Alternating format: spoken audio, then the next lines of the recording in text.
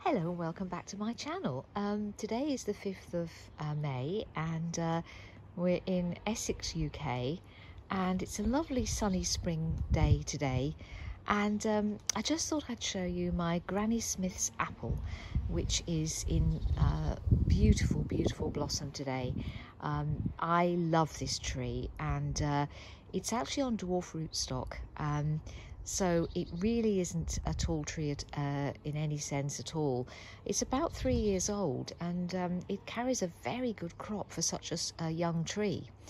I have pruned it over the winter just a little bit, because if you don't, what tends to happen with these small trees is that they'll carry far too much fruit, and I did fall victim to this a few years ago when one of my Granny Smith's apple trees, I just let it carry this huge crop, and the weight of the fruit actually pulled the tree completely over, and I really lost the tree. And so I have now got into a habit of pruning them through the winter. You prune them at the dormant time, and it's quite easy to do. You literally you can follow any instructions online. There's some really good videos on YouTube showing you how to do it. It only takes about 10 minutes actually, and you just make sure that you're not allowing the tree to set too much fruit. But really the blossom, I mean, even if you never ate these apples, the blossom is just stunning.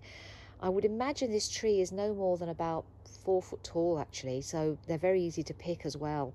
And it goes back to what I was saying earlier about how you can really choose varieties of apples which, although they are widely available in the UK, Granny Smith's apples, organic ones, not so easy to come by.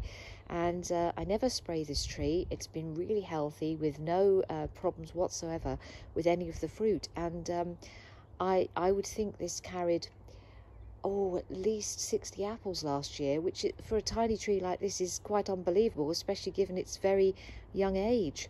So let's have a look at these beautiful flowers. Well, when they open, you can see they are incredible. I mean, they're pale pink, but the outsides of the petals have just got this gorgeous pink tone to them.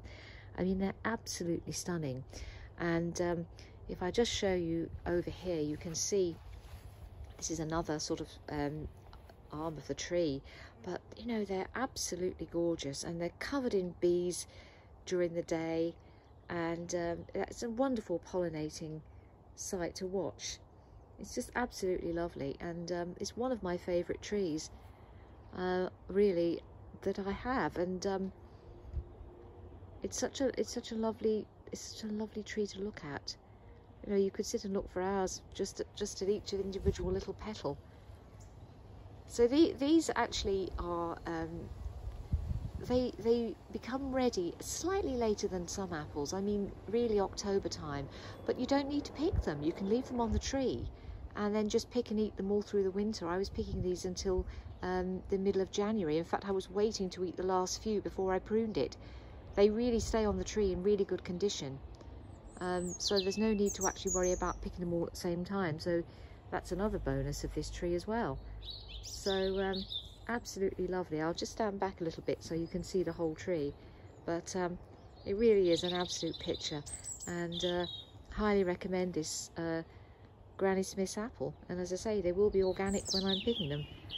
But as I say, if you just want something that looks gorgeous in the garden, doesn't take up much room, buy it on a dwarf rootstock, and highly recommend this Granny Smith's apple.